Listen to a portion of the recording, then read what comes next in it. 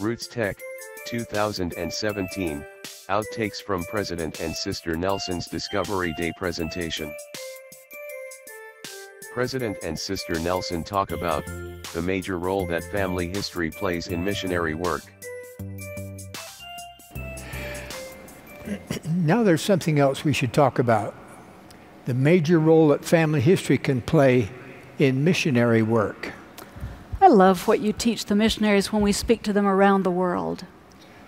I like to tell them that if I were a missionary today, my two best friends in the ward or branch in which I would be serving would be the ward mission leader and the ward temple and family history consultant. People have an inborn desire to know something about their ancestors. That becomes a natural opportunity for our missionaries. As the missionaries learn to love the people they are contacting, missionaries will naturally ask about their families. Are your parents living? What about your grandparents? Are they living? Do you know your 4 grandparents? Conversations flow easily when those who are drawn to speak with the missionaries are invited to talk about the people that they love. At that point, it can be very natural for the missionaries to ask, do you know any of your great-grandparents? Do you know their names? The probability is that they will not know the names of all 8 of their great-grandparents. Then the missionaries can make this suggestion. I have a friend at our church who can help us. If we could find the names of some, or maybe even all of your great-grandparents, would it be worth a couple of hours of your time to find out who your great-grandparents are?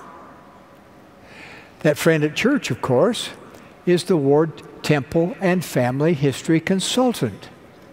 You know, Wendy, I think that when you often tell the missionary, what you often tell the missionaries is equally important. You broaden their understanding of missionary work. You offer them an eternal perspective. Well, I think it can be comforting for them to know that they are never alone when they are finding and teaching those who are receptive to the truths of the restored gospel of Jesus Christ. President George Q. Cannon, who was counselor to 4 presidents of the church, taught that in these latter days, those who are joining the church are joining quite precisely because their ancestors have been praying for one of their posterity to join the church so that they, the ancestors, can receive their essential ordinances by proxy. That's when I invite the missionaries to consider that one of their most effective prayers might be, please lead us to those whose ancestors have already received the gospel on the other side of the veil and who are desperate to receive their ordinances. I also invite the missionaries to picture in their mind's eye, when they're teaching, their investigators, at least 100 more people in the room. Those 100 people are, of course, the ancestors of the investigators and the ancestors of the missionaries. That's always quite a powerful moment. It really is.